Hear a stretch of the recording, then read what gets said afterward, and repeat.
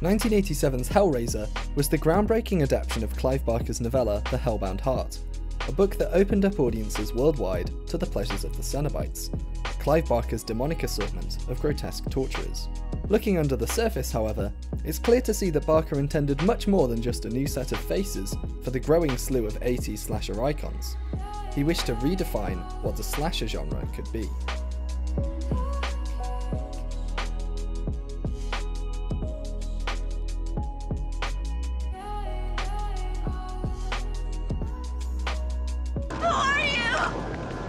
Explorers in the further regions of experience, demons to some, angels to others. Barker's intention with Hellraiser was to create something that would give his audience pause for thought, to blur the lines between pleasure and pain, right and wrong, heaven and hell.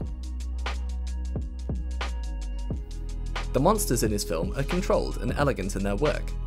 They see suffering as a pleasure, and reward those plucky enough to unlock their puzzle box, the lament configuration, with the gift of eternal pleasure through maximum torment. Barker's vision was an undoubted success. Hellraiser is about as stylish as horror movies came, supposedly drawing from punk fashion, Catholicism, and various New York and Amsterdam S&M clubs. Prior to his writing, Barker co-founded his own theatre company named The Dog Company, of whom Doug Bradley, who would go on to play Pinhead in the Hellraiser franchise, was a member. Someone whose cultural history is steeped in the arts to the extent of Barker was bound to create a film with depth beyond its initial experience, and it shows. Hellraiser is an instrumental addition to the genre of domestic horror, and rife with homosexual subtext, Barker himself being openly gay for his entire career.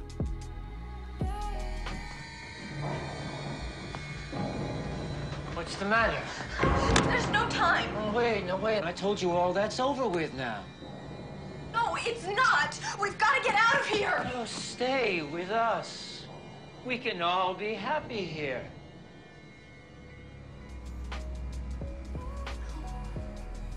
Domestic horror has become much more prominent in the genre through modern times, and the most successful franchises in recent memory have garnered much of said success from it.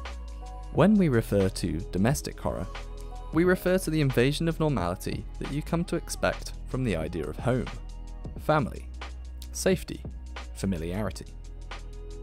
Well, this is it.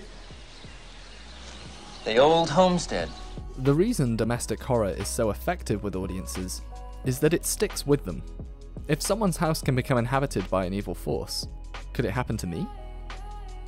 It's the reason why nobody wanted to leave a foot out of the bed after seeing Paranormal Activity, nor venture into the attic for fear that Insidious's red-faced demon would snatch them away. What?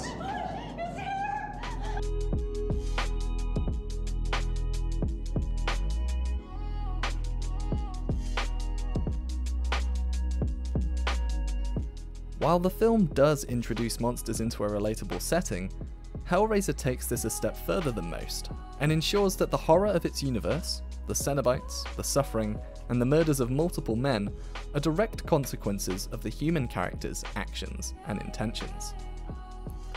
Julia, through having an affair with Frank on her wedding day, sets in motion the remainder of the film. Had she not caved to Frank's advances, she would have no reason to help him return to the mortal world, and nobody else would have suffered as a consequence. Even at its core, Julia's cheating on her husband Larry is a fear itself, the fear of infidelity and its breaking down of the family structure. I don't know. It's way beyond me. Kirsty is at first attempting to save her father from Julia's adulterous nature, but then winds up trying to save her father's life, both of which threaten her concept of normality. We see Julia's transformation from unfaithful wife to murderer, both literally and through the eyes of Kirsty. In a sense, Julia becomes the real monster of the film, and it was rare for a slasher film to make its human characters as inhuman and immoral as its physical monsters.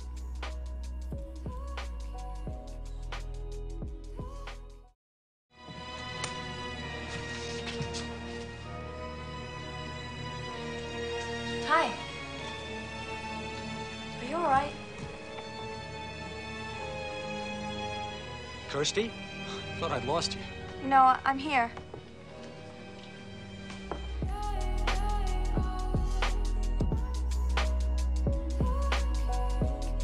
Throughout Hellraiser, Clive Barker and cinematographer Robin Vigeon use lighting to represent a character's morals. This can be as simple as less light says they're a worse person, and more light says they have good intentions. You can see it early on in the film, where the house is bright and smoothly lit, even in the attic, which turns into the darkest epicenter of the house. Once Frank starts to return, the lighting tells a very different story. The home is brought into darkness almost entirely, especially locations that were well lit during the day before, that have now lost that even glow. A perfect example of light telling morals is in this sequence, where the four main human characters are shown in quick succession. Frank is barely visible, whilst Julia has been brought into the shadows, signalling her gradual moral descent. Larry is lit but still kept in the dark, both literally and in regards to Julia's activities, while Kirsty sits in an even light, despite it being the middle of the night. Another interesting aspect to this idea is when it comes to the Cenobites. When Pinhead is first revealed to Kirsty, he is basked in a glow of light. But as Doug Bradley begins to speak, the light gently rolls on and off him, reinforcing the Cenobites' combination of extremes.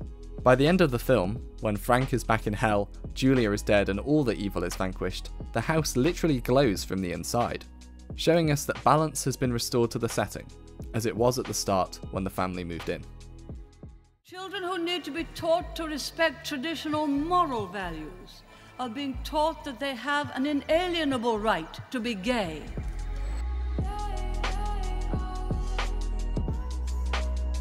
When Clive Barker was both writing and filming Hellraiser, Margaret Thatcher's government passed the controversial Section 28 amendment, which placed severe censorship on LGBT education and culture in Britain. I believe that Clive was perhaps influenced by this law, this push for self-oppression, and it seeded its way into the writing of The Hellbound Heart and subsequently Hellraiser.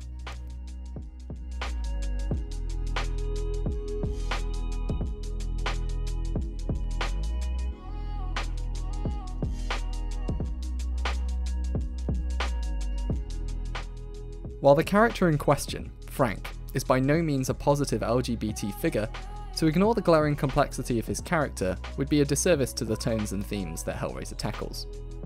In an interview with The Advocate, Barker stated that despite his frequent inclusion of gay and lesbian characters in his books, he's had little success trying to put positive gay characters into the world of horror films.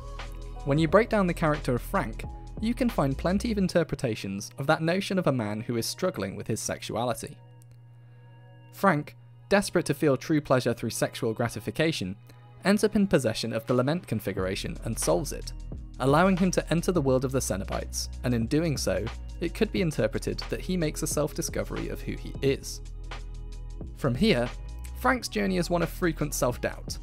He escapes from hell, literally fleeing from his understanding of himself. He's obviously made one of his famous getaways. To find that he has returned to the human world, a world that regards him to be a monster, as an empty skeleton. He then, through the assistance of Julia, who remains infatuated with him, claims that he needs men to become whole again. He feeds on their life force by penetrating their flesh with his fingers, about as sexual as H.R. Geiger's xenomorph, and absorbs their life force, slowly taking on his original form. There is still an uncertainty in himself, however, as he literally dons the skin of Larry, a straight married man, perhaps in order to cling to this idea of a societal norm, a last-ditch effort to reject the monster that he considers himself to be.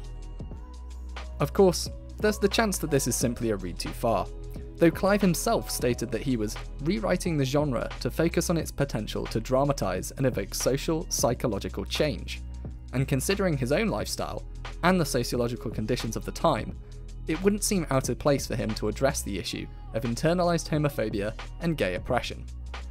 Overall, Hellraiser has made a unique impact on the horror genre, not only through its filmmaking techniques, but also through its story's content, and even its subtext. While other horror films at the time had ugly villains chasing vapid characters, Hellraiser was brewing an evil that spoke more about humanity than the supernatural.